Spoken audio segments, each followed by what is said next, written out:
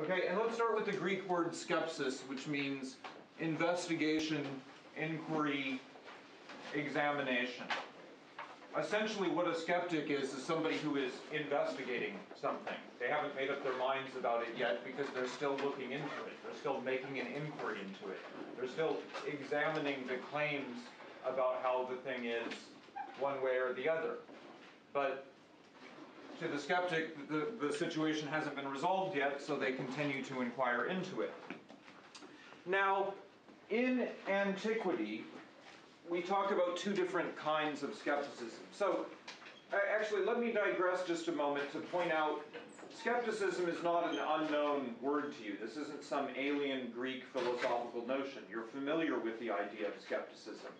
And this is something that's really neat about Hellenistic philosophy, is that these philosophies were so influential on the subsequent development of philosophy and culture in general that we still use terms that relate to the Hellenistic period. So outside of a few of my colleagues in the philosophy department, we don't really talk about people being Platonists or Aristotelians anymore, much less Anaxagoreans or Democriteans. But we do talk about people being Stoic, or being Epicurean, or being skeptical. And this is all of those three philosophies were all developed in this period. Now, in the ancient period, especially in the Hellenistic period, we get a development of two different schools of skepticism. One we call academic skepticism, and academic skeptics hold the view that we cannot know anything. Knowledge as such is impossible. There is no such thing as knowing. Pyrrhonian skeptics, in a way, are even more radical than that, because they are so committed to the idea that we can't know anything that they assert that we can't even know whether we can know anything or not. Or rather, we don't know whether we know anything or not. We don't know whether knowledge is possible or not. And so we're still inquiring into the matter and examining it. And Pyrrhonian skeptics charge academic skeptics with not being real skeptics because they appear to take a dogmatic position on at least one thing. That is, that knowledge itself is not possible.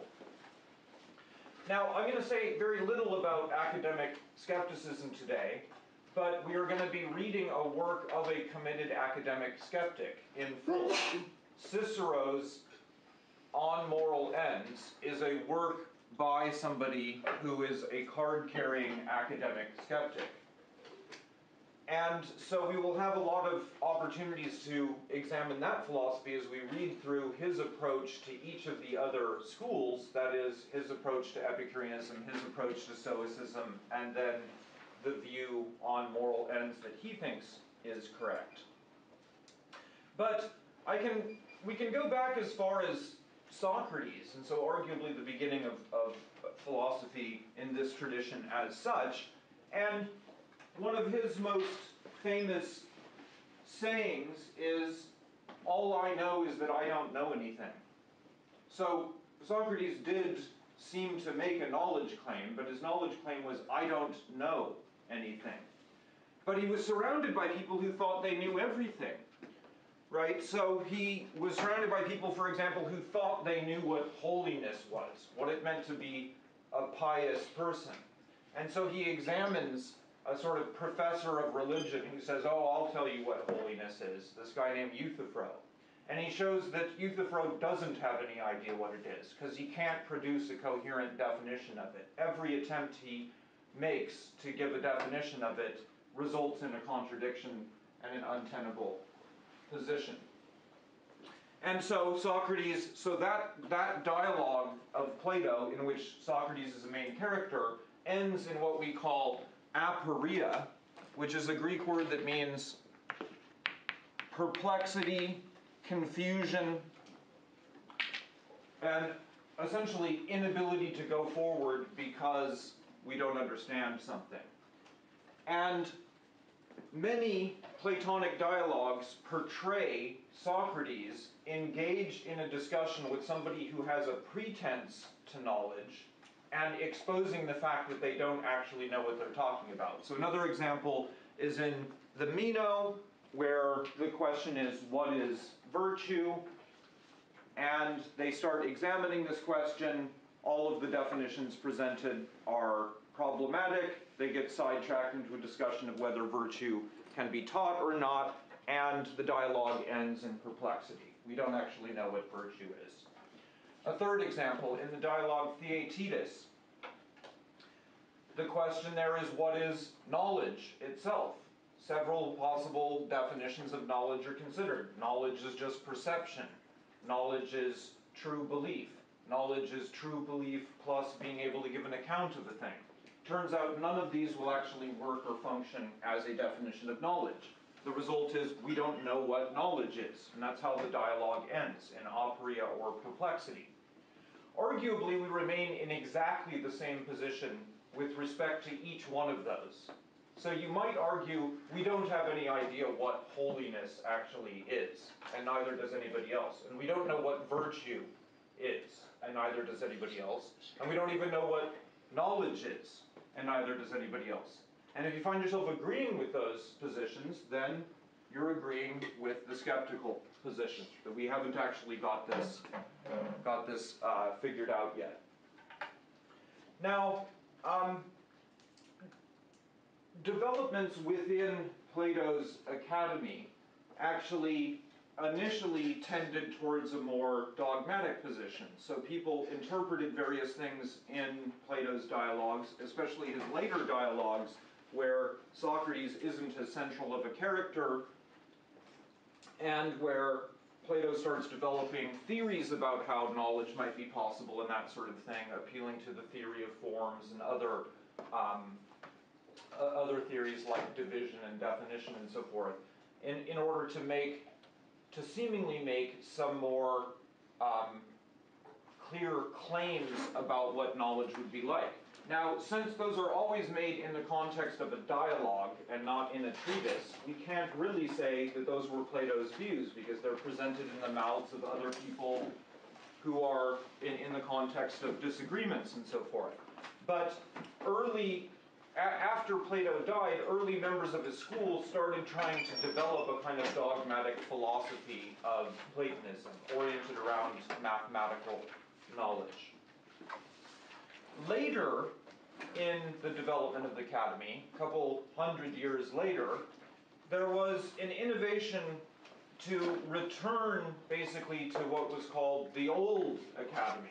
So let's go back to the old way of doing things like Socrates, where we're not dogmatizing about mathematical subjects and pretending like we know the nature of the universe, but let's get back to this idea of inquiring into things and taking people who have a pretense to knowledge but don't really know what they're talking about and exposing the fact that they don't know what they're talking about. And so this inaugurated a skeptical phase of the academy. And there were generations and generations of academic skeptics who continued to do battle with the other schools of philosophy, especially the Stoics, who maintain a strong dogmatic line that knowledge is possible, and in fact they know everything relevant about physics, logic, and ethics. And the academic skeptics challenge them point by point, arguing against their logical claims, arguing against their claims in physics, and certainly arguing against their claims in ethics. But they became so intertwined in debating with these Stoics that one of their members, a guy named Anisodemus, thought that they were essentially becoming like Stoics. And so he broke off from this old academy view and decided to found his own school of skepticism. And he named it after this much earlier figure named Pyrrho of Elis. And so that's how we came up with the idea of Pyrrhonian skepticism. Now, why did he name it after Pyrrho of Elis? Or what do we know about Pyrrho of Elis? Well, very little. Like Socrates, Pyrrho of Elis wrote nothing, and he founded no school. He did have followers and students, but he didn't as you might expect for a skeptic who doesn't believe any knowledge is possible, he didn't set up a university and he didn't write down a bunch of texts and so forth that could be studied in order to figure the truth out. And so, since he didn't leave any writings, we're totally dependent on what later people said about him. Many of these people are hostile to skepticism, and so our sources for what Pyrrho said are very problematic. But it seems that if we sort of triangulate our different sources, both the critics and the later people who were trying to develop a new school of skepticism, of which he was the sort of mascot, then we can find some commonalities in their views and perhaps say a couple of things. At any rate, he's associated with the ideas of ungraspability, that is, we don't happen to grasp anything clearly, and the idea of suspension of judgment, that we should suspend our judgment and not make definite assertions about anything. And so, for example, we should not make definite assertions that anything is either honorable or shameful, just or unjust, good or bad. Nothing exists in truth. Everything that we do is on the basis of custom and convention, and nothing is any more this than it is that, in general. And so we're told that Pyrrho himself was so committed to this view, and lived this view, that he would not even take precautions like avoiding oncoming cars or avoiding walking off precipices, because after all, you don't know if it's good or bad to walk off of a precipice. Is it shameful or not shameful to be hit by a car? He's totally indifferent to these matters, so he didn't care. Fortunately, he had students that would sort of get him out of the way, and if he was walking too close to the edge, they would pull him over and say, no, Pyrrho, go this way. Other people claim that those stories are a false description of him made up on the basis of his philosophy in order, and cooked up those stories by his enemies in order to make him look bad. But he may have lived this kind of life that seemed outrageous to people, refusing to agree that things that seemed to them obviously good or bad, shameful or honorable, just or unjust, that his refusal to agree with their views on this enraged a lot of people, but also entertained other people, and so he was kind of a popular figure. And so when it came around to let's branch off and have a real school of skepticism where we're really not committed to any views at all, then we're going to take this earlier guy who really lived that kind of thing as our representative. Now, he was also said to be totally unaffected by things around him. So if he's talking to people, if he's talking to somebody and that person walks away while he's talking, he just keeps talking as if nothing happened. He still has to say what he wants to say. It doesn't matter if anybody's listening or not. He'd also just get up, start wandering around the city and just conversing with anybody that he ran into, and just start interrogating them about, what are you doing? And in this way, he takes on a kind of Socratic like character.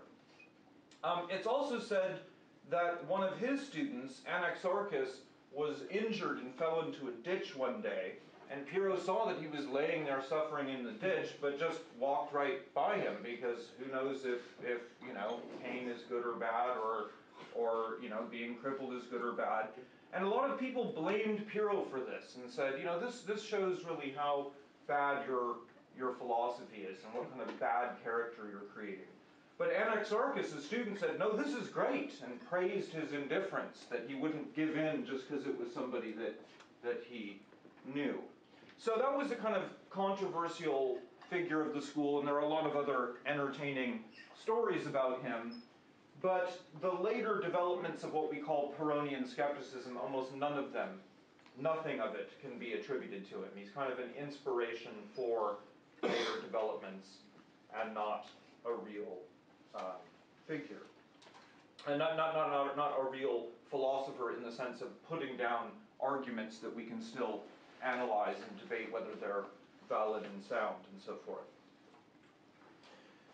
So let's now talk about Pyrrhonian skepticism, which was developed by these later writers such as Demas, and especially by a much later and rather obscure writer named Sextus Empiricus about the 3rd century AD. And he wrote a number of works. One of them is called The Outlines of Pyrrhonian Skepticism, which is what most of the excerpts that you read for today come from that work. But he also wrote a work called, which has one of the best titles of a work of philosophy ever, I think it's called Against the Professors. And it actually is 10 books of arguments where you go down every single discipline and argue systematically against all of them. So against Book 1, against the grammarians. Book 2, against the rhetoricians. Book 3, against the geometers. Book 4, against the arithmeticians. Book 5, against the astrologers. And Book 6, against the musicians. So those are mostly fields of rhetoric, mathematics, and a basic education. And he went through and attacked them and said, none of this actually constitutes any knowledge, and you can oppose these by equally plausible counter-arguments and suspend judgment about all of them. Now, those are mainly used today insofar as he's arguing against these various kinds of arts, and so he actually preserves views about ancient grammatical theory, ancient musical theory, ancient geometrical theory, and so forth, that provides us valuable information about what people were actually claiming in those areas. And we tend to ignore the skeptical counterattacks on them and build up theories about the endless progression of science since Greek antiquity.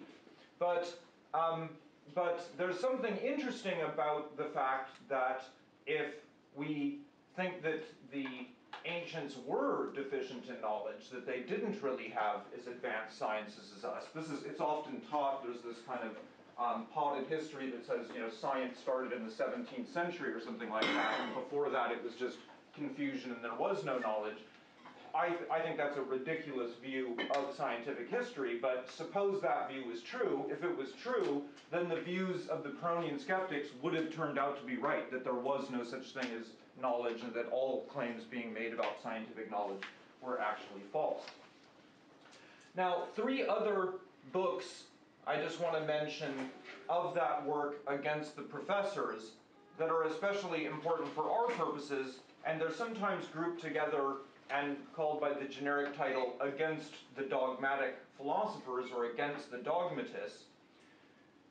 And this divides into 3 parts, and I think you could predict what those parts are. Part 1, against the logicians. Part 2, against the physicians. And Part 3, against the ethicists. That is, we take each of the systematic parts of philosophy and we go through every conceivable view advanced in each of those fields, and we skeptically inquire into them, and we show that there is no actual knowledge contained in any of it. And so that's a much later ancient work, and again it can be mined for fragments of information about these philosophers whose ethical, logical, and physical views we're still interested in, even though their original works have disappeared. But beyond using them as sources of fragments to reconstruct dogmatic philosophies, we can also appreciate this skeptical approach that says, that inquires into whether this is really knowledge or not. Now, did somebody raise their hand that I missed? Yeah, Alex? I'm just trying to understand how they justify saying that that inquiry didn't begin. Like, we used the words that they came up with describing these things in that time. Like, how do they say that science didn't begin then, if that's the words we use or the words that they gave us? Well, so what you're saying is because we use ancient Greek terms in our science, and our science is science, then how could somebody back then have denied that it was really science? I'm saying like the people now that you mentioned that say that that science really began in the 17th century. Yes, why do people say that? You'd have to read some of those people. Or really, really that way of characterizing the history of science has pretty much died out, as it's been demonstrated there was scientific knowledge. And in fact, the scientific knowledge of the Greeks may be the only scientific knowledge we had until about the 20th century or so. But, so it's hard to argue that Euclid's Elements is a geometrical work of science that is scientifically valid. Of course, then we have later developments about non-Euclidean geometry and so forth that show that you might not want to actually accept any of the principles of Euclidean geometry. So, but it's just that's the way the history's been written and presented, is that there was a scientific revolution in the 17th century and science as such taken off from there. I don't share that view, and I think that what was happening was a revival of ancient scientific views and a renaissance of them, actually, to use a very old-fashioned term. And so I'm not interested in explaining to you why people hold that set of false views, but they do. And if that view was true, then those people would have to agree with the substance of the views of Pyrrhonian skeptics who argued that nobody actually has got scientific knowledge here at all. I think that's false, and I also think that skepticism is false, because I think we do have knowledge in certain of these areas. As an Epicurean, I think it's true that pleasure is a good thing, for example. And I think I can argue that as long as a skeptical inquirer wants to debate about it. But that's another point, and we'll have to wait until we get to consideration of those views in order to talk about it. But what I want to do now is show how it is, what methods the skeptics developed in order to counter every dogmatic claim that's made. What kinds of tools did they use in order to do that? Because it's a tall order. It's not just a lazy thing where you say, well, I just don't really believe what these people are saying or something. No, it's actually a very sophisticated thing where you develop modes of argumentation that get deployed against any conceivable claim of knowledge. And these tools that they developed and these modes are so strong that we haven't really been able to answer all of them satisfactorily to this day. And so epistemologists, who are people that investigate the theory of knowledge, what knowledge and what science is, how we know when we have it, how it relates to truth, how it relates to perception, experience, that sort of thing. Epistemologists are still grappling with certain skeptical arguments that are extremely difficult to answer. And so I'm going to introduce those arguments. But first, Sextus's account of how Pyrrhonian skepticism got going. He tells a sort of fable about how it got started. He says that certain talented men started looking into the nature of things, and they became confused by all the different conflicting appearances. And this is most clear in the case of what's good or bad. So, and you can think about all the conflicting appearances and claims you have about this. So some people are telling you that in order to be successful, you need to be rich and you need to earn lots of money. Other people are telling you that focusing on money in a materialistic lifestyle is a bad thing. Some people are telling you you need to worship God and that God really exists. And other people are telling you God doesn't exist at all and you're wasting your time if you do that. Other people are telling you you're going to survive after your death and go somewhere else like heaven. Other people are saying, no, that doesn't happen. It's just obliteration or something. And so when thoughtful people start to reflect on, well, there's all these different conflicting claims, which ones of them are true and which ones of them are false? I should probably look into that, especially the ones that relate to my own happiness, success, whether I'm doing good or bad things. Presumably I want to do good things and I don't want to do bad things, but then I need to know what's good and what's bad. And different people are telling me that certain things are good that other people happen to think are bad, and things that other people think are bad, these other people think are good. So what do we do? Well, those inconsistencies they found in every subject of inquiry led them to become doubtful about what propositions they should assent to, and which ones they should refuse to assent to. And so they started to make a more general inquiry into the truth of things in order to make progress and attain freedom from the disturbance you feel when you don't really know whether you should assent to something or not. I don't really know if what I should make my life about is trying to make money or not, whether I need to become a professional or that's not that important, whether I should have children or not have children. These are disturbing things to not know which way you should assent on it. Should I get married or not?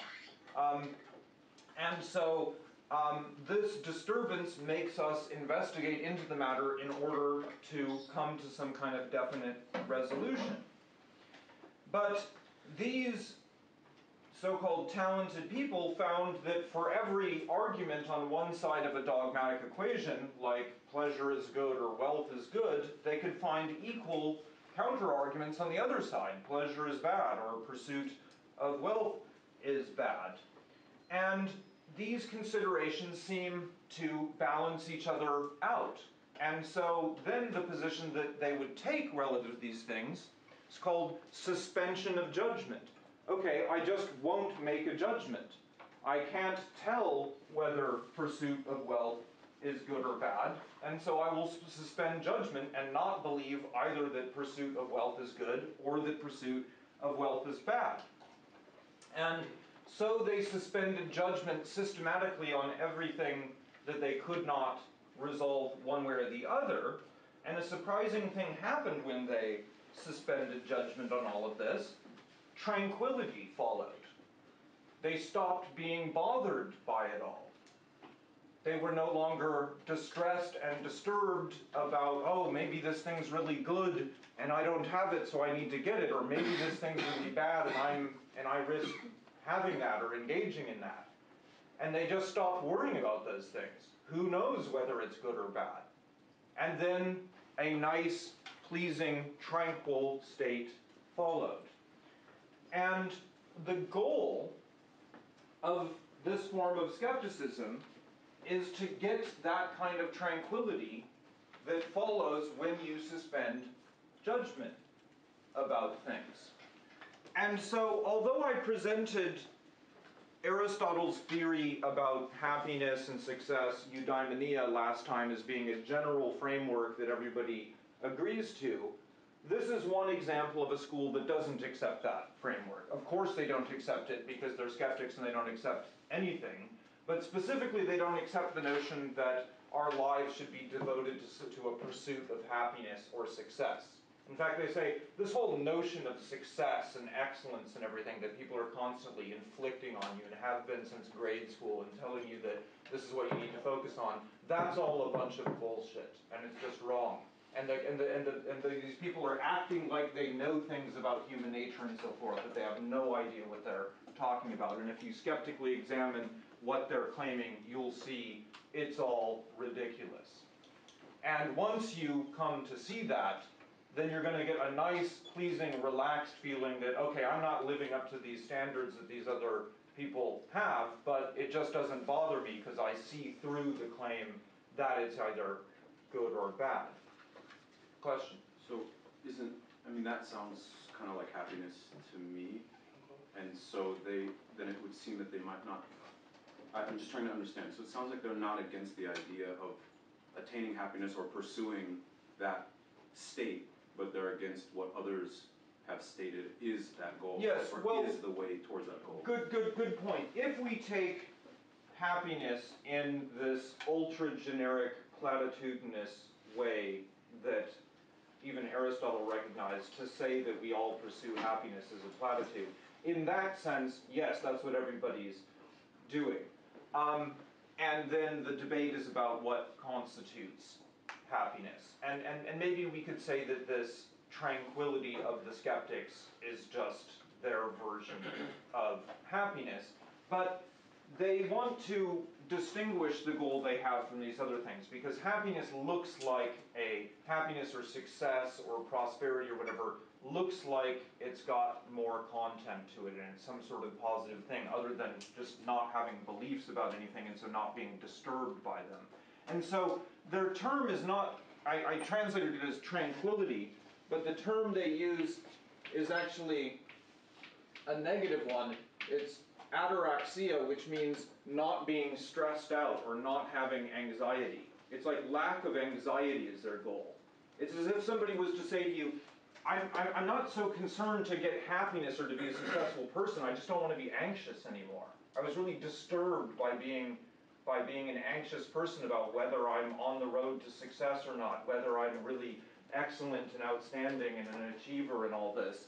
I was really worried about that before, but now that I've come to see that there's actually no basis for any of those claims, then I get this feeling where I'm no longer anxious about it. And so it really seems that, as opposed to these dogmatic views that say, look, if you want to be a happy, successful person, you need to attain these kinds of goods and that sort of thing. They want to group all of those together in a way as that all being a kind of dogmatic philosophy that has a goal, has a goal that itself has a bunch of different contradictory interpretations. That's crucial to the skeptic position. Well, some of them are saying it's about pleasure, some of them are saying it's about nobility, some say it's about wealth, some say it's about honor. It's all incoherent, and none of that is conclusive.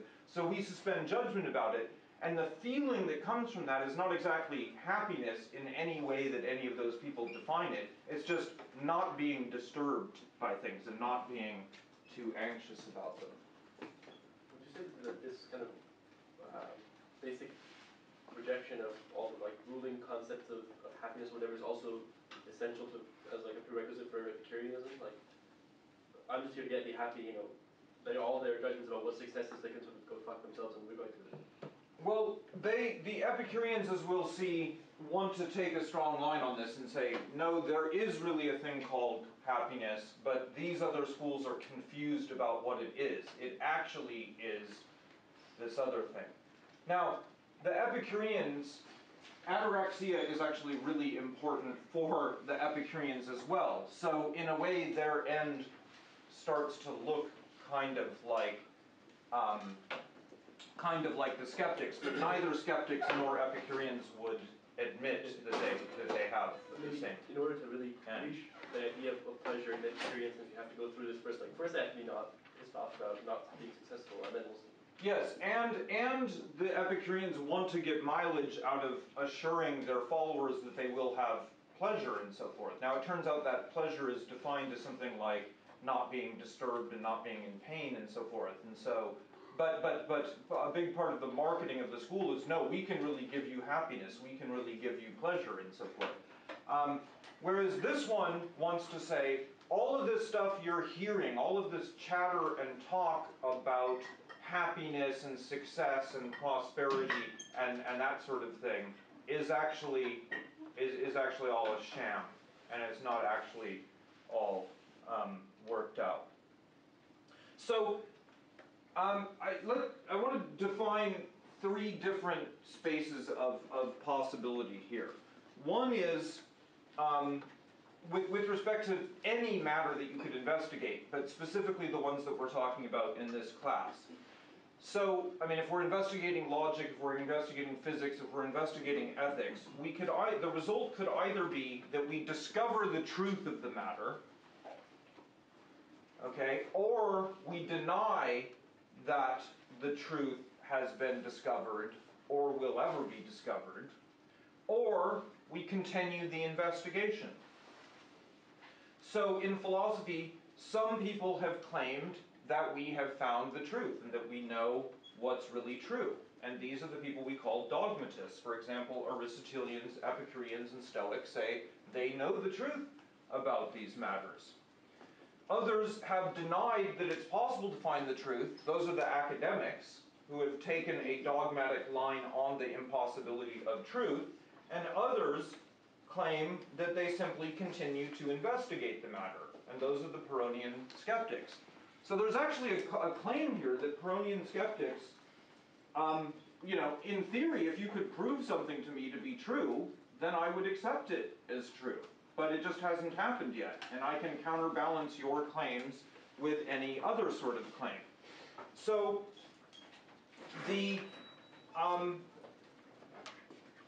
when they are confronted with dogmatic arguments, skeptics oppose them by various methods. Generically, what they do is they oppose appearances with theoretical ideas. They oppose theoretical ideas with appearances, but sometimes they oppose appearances with other appearances, and sometimes they oppose theoretical ideas with other ideas. That is, they make use of all available means of argumentation in order to undermine dogmatic claims.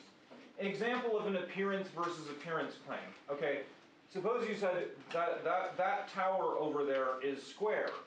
And then I said, well, yes, but if you look at it from 150 feet away, it appears to be round. And so we cannot make a determination about whether it is square or round. Or opposing idea to idea. Suppose you have the idea that God has ordered or designed everything providentially.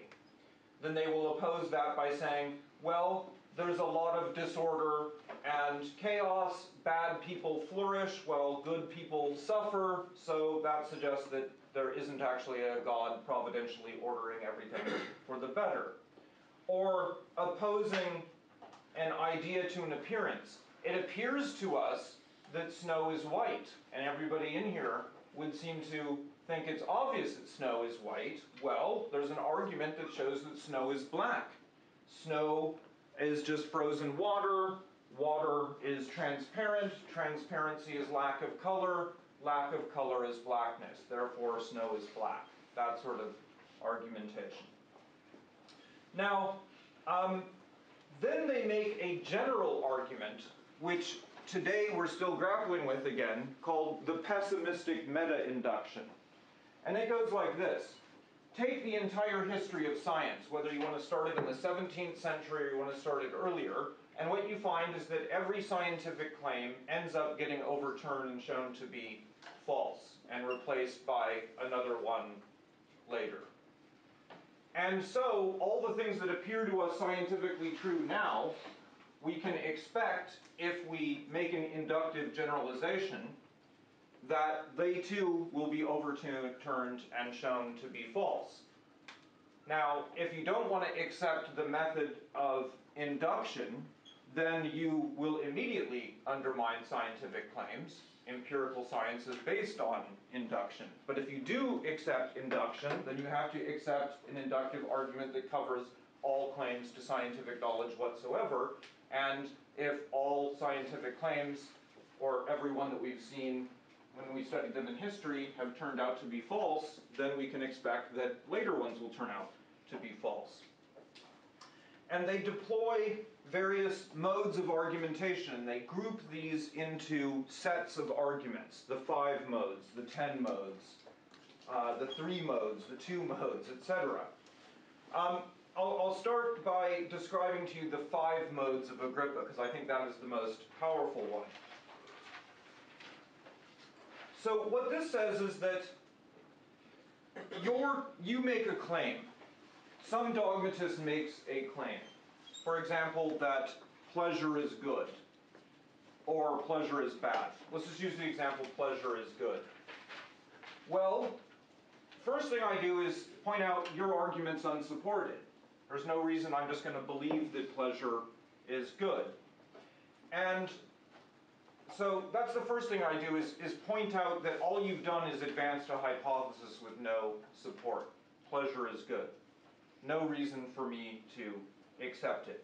And in fact, I notice that there's lots of disagreement with this argument. This is the second mode. I can easily construct an opposite of your argument. Now, what is an opposite to the argument pleasure is good? There's actually a lot of different possible opposites, like some pleasures are not good, or no pleasures are good. At any rate, I formulate a disagreeing statement. So now you're obliged to provide an argument in support of your hypothesis. So here's your hypothesis. And you've put it here, and I've made something that rejects your hypothesis over here, and we're trying to figure out which of these arguments is better. So this tilde means no. It means I've rejected this thing. So you're going to support your hypothesis now with further arguments. So you're going to have argument 1. Okay? And then what I'm going to do is say, well, why should I believe argument 1? It's merely a hypothesis. And you say, well, okay, because of argument 2. And then I say, well, but I don't believe argument 2. And furthermore, I can formulate a counter argument. I can always formulate a counter argument to it. So then you say argument 3, and you can see where this is going, to infinity. And so this is the third mode, is we force an infinite regression of arguments. Now, you can never complete an infinite regression of arguments, and therefore you can never ultimately support your hypothesis. Unless, perhaps, you circled back and found support for one of your hypotheses by earlier, for one of your claims, by earlier claims that you were making. So perhaps you support one of your later arguments and say, well, it does have a foundation in an earlier argument that I made. Then I deploy the circular mode that you cannot support the argument you're trying to prove by assuming that it's true, which is what you would have to do in order to make a circular argument. So any defense of a hypothesis, first of all, can be disagreed with, and we can formulate something opposite to it. If it can be supported by arguments, every one of those can be questioned on to infinity. If a circular argument is made, then we point out that that doesn't constitute knowledge. And finally, even if you did purport to establish that you would arrive at the nature of something, that the true nature of pleasure is good, for example, then I would deploy the relative mode and point out that that is only true in a relativistic sense and is false in several other senses. And that mostly relates to the 10 modes, which I will describe in a moment, but I think there was a question. Yeah? I'm wondering, usually the arguments start with assumptions, so do the counter-argument and the argument have the same assumption at all? Do what? Because you say that, skepticism want to start an infinite regression of arguments. So that means there's no assumptions to start with? No, there's an assumption which is your claim. The skeptic doesn't make claims. The skeptic waits for dogmatists to make claims. And when the dogmatist makes a claim, the skeptic says, what is your support for that claim? Because I can formulate a claim that's exactly opposite of it, and so why should I believe yours? And then you say, well, because of this argument. And I say, well, I can formulate something opposite of that argument. And then so you say, because of this other argument. Now, you cannot complete an infinite chain of arguments in order to support that. So you're going to have to either circle back on yourself or take it that one of these claims is somehow self-evident or axiomatic or something like that. And at which point I'm going to point out that it's not self-evident, that there's lots of ways in which it's only relativistically true. Go ahead. So I feel like the fundamental disagreement between skepticism and other things that those skeptical people, they don't accept any assumptions to start with. Right. Why should they? Why should anyone just accept an unsupported assumption? In fact, you might think it's a general rule. No one should ever believe any unsupported assumption. Right? The math have axiom? Well, now we're talking about axioms.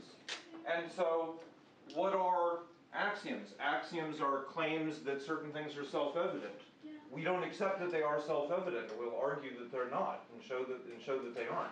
And that's why we've written books like Against the Arithmeticians and Against the Geometricians, to show that the supposed hypotheses of these sciences are not, as they claim, self-evident and so forth. So we would have to get into the details of those scientific claims specifically. And perhaps you think that in the case of mathematics, it's true, and so maybe the skeptics will lose their arguments about geometry and so forth. Maybe. I think probably not, but maybe they will.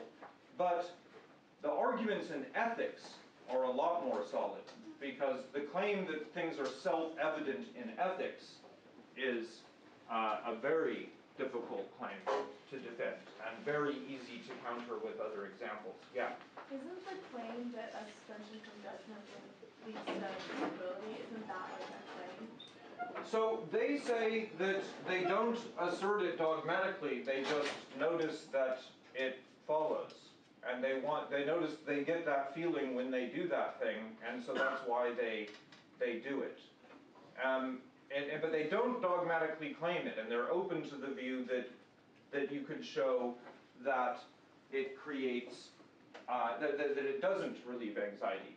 So I want to tell you a story. I had an undergraduate here who is now working on a PhD in psychology and philosophy at Yale. He wrote an honors thesis on this topic. He said, okay, let's actually empirically investigate the question whether suspension of judgment does relieve anxiety. Okay, so he developed a way of giving a questionnaire to people about how dogmatically they held claims or how skeptical they were. And then he gave them a separate questionnaire about the level of anxiety that they feel in general. And we have lots of good tests for anxiety. The tests about whether you're a dogmatist or a skepticist, that's actually a lot more difficult to do. But to the extent that those questionnaires were right, Mario Atti, and he wrote the sample essay that I put up as a good example of a research essay, he found that there was actually a significant reverse correlation. Dogmatic people are actually way less anxious than skeptical people. And what he was thinking is happening is that when people have anxiety, what they do is latch on to dogmatic ideas, like about God and about religion and so forth, and this actually relieves their anxiety by believing them. But people that don't know whether anything's true or not, that can be a really stressful thing. And so that's actually a weak point of this. Because as you're pointing out, they cannot argumentatively defend it and make it a dogmatic claim, so they have to assert that it just happens to be correlated or just happens to follow. But then we can actually skeptically investigate whether it does actually happen to follow. And Mario Atti's research appears to show that it doesn't. That we might, if we're really concerned about anxiety, we might want to become dogmatic nuts about stuff, because those people seem to be really mellow compared to people that are actually skeptically looking into things. Yeah. We learned in my epistemology class about introspection as a source of knowledge. Basically, you can know what your inner states are. Would skeptics agree that that's a kind of knowledge? Because they talk about communicating their inner state of skepticism. Yeah, they would not agree that it's a kind of knowledge, but they claim, if you ask, how does the skeptic get by in life? They say, we get by just on the basis of feeling. So we'll assert things like, I feel cold. I won't say, I know that I am cold, and I know what cold is, and I know that it's bad to be cold, but they will say things like, I feel cold, and I'm in the habit of putting on a coat when I feel cold, and so I put on a coat. And I'm in the habit of walking out of doors instead of into walls, and so that appears to me a door, and so I'll walk through it instead of walking into this thing that appears to me to be a wall. And they get by on the basis of these kind of necessary feelings. I feel hungry, so when I eat food, I don't know how it is, but it tends to relieve that hunger. Customs, habits, and these kind of feelings. But they would certainly deny that those constitute a basis for anything as significant as